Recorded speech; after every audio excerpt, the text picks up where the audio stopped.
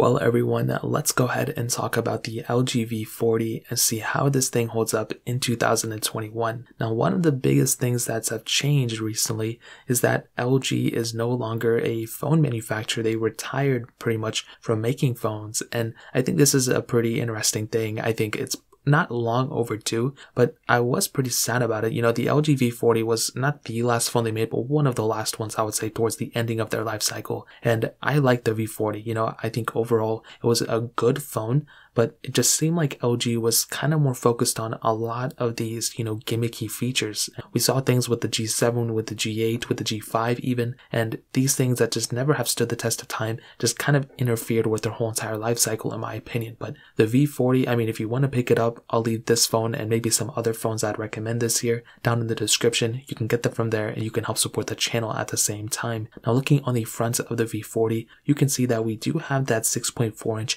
P OLED display. It's a 1440p panel, and overall, it's a very good looking panel in my opinion. This phone came out in 2018, so it's almost 3 years old, not quite 3 years old yet, but about 2.5 years old. And this is a very good looking panel in my opinion. Of course, it has the notch up top, it has a little bit of bezel around it. It's not like the best looking panel, no super high refresh rate or anything, but overall, I think it's a pretty solid panel, and I think it's more of an asset than a con in my opinion. Obviously, you have USB Type-C, you have a micro SD card slot on this phone as well, and overall, I think those are really those two things. Obviously, the USB Type-C port, every phone has USB-C, but micro SD card, that is a very awesome thing, and I loved seeing that on this type of device. You also have IP certification, which is another pretty big, asset.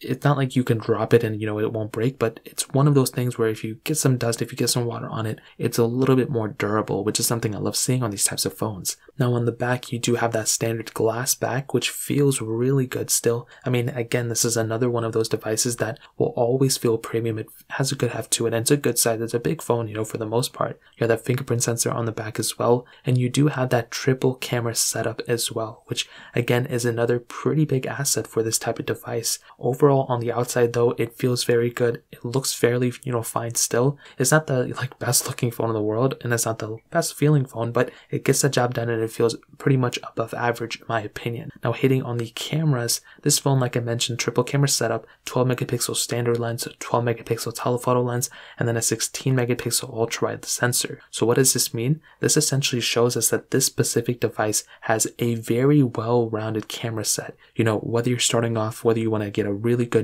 standard lens, whether you want to get that, zoom in feature, you can zoom in a lot with this camera, or you want to get that 16 megapixel ultra wide sensor by zooming out a lot, you have that capability here. And LG's cameras have almost always been really good, I think. They've had really good sensors throughout their whole entire life cycle, and 4K at 60 on this phone, 1080p out to 240, which is kind of random, but you have that capability on this phone, which, as I mentioned before, is another pretty big asset for sure. On top of this, on the front, you do have a dual camera setup this time around, an 8 megapixel standard lens, and then a 5 megapixel wide angle lens. So a little bit of a difference right there. Not something that we're all used to with multiple camera setups on the front. Hopefully we do get into a phase where that starts to happen, because it's one of my favorite things. But this specific phone does have that dual camera setup on the front, but only 1080p video on the front. I don't think it's that big of a deal. Again, this phone came out in 2018, but it would have been cooler if we had 4K on the front. Even 4K at 30 would have been perfectly fine for me. But again, only 1080p. I think it's, time to switch it up a bit, but LG's not making phones anymore, so it doesn't really matter. But in terms of the camera,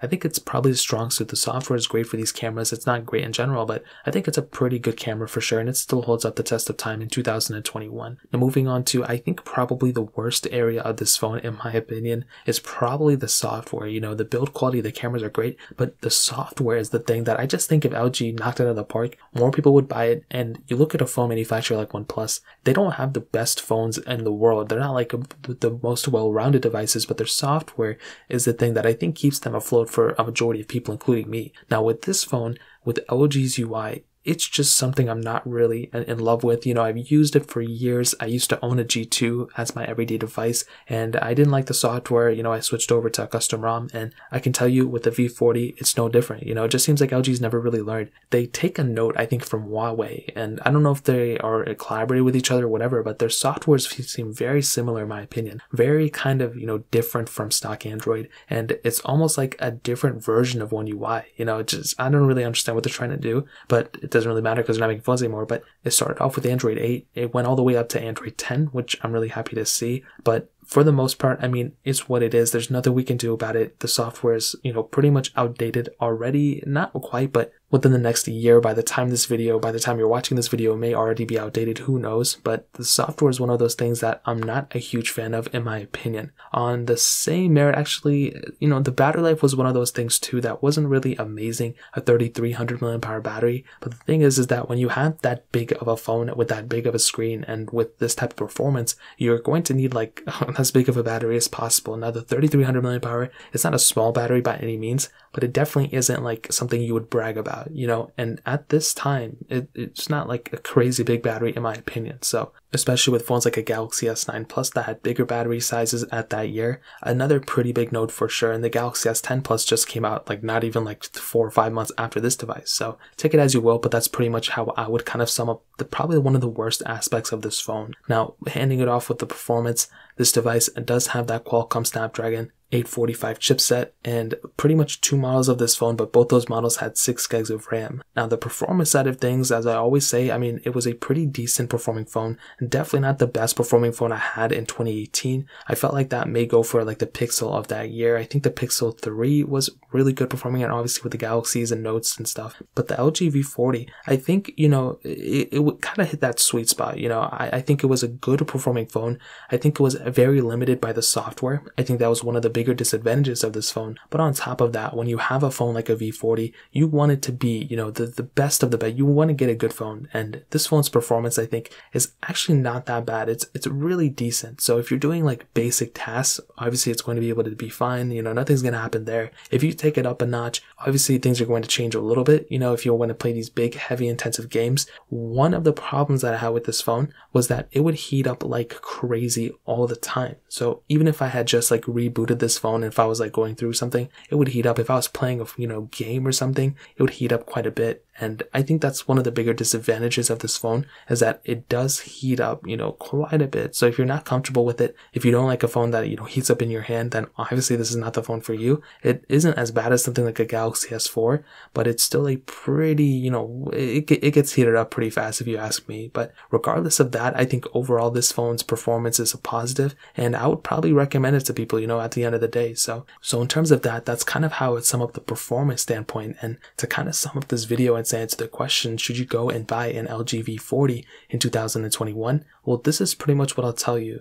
I think the LG V40 is pretty much not worth it in 2021 anymore. I don't think it's a good phone to pick up, and I would probably recommend a majority of you to stay away from this type of phone if I'm being completely honest. I think this phone had a lot of capability at the time it came out, but the fact that LG is now done making phones, this is the biggest limiting factor. The V40 isn't even that bad of a phone, but LG is done making, making phones. They did promise that they're going to push some more updates for a couple other phones here and there, but the LG lineup is essentially done. So we're not going to be getting any more phones from them. So there really isn't any point of getting a V40 because you're not going to be getting that much support from this device anymore. So that is a pretty big disadvantage from this type of phone. Again, I would have loved to see, maybe a little bit more of an improvement, LG switching over to stock Android, something like what they did with the Nexus at a certain point when they were managing the Nexus lineup, but it doesn't look like that's going to ever be the case. So that's essentially it. But I would recommend phones like a OnePlus 7, a OnePlus 7 Pro, a Samsung Galaxy S10 and S10 Plus.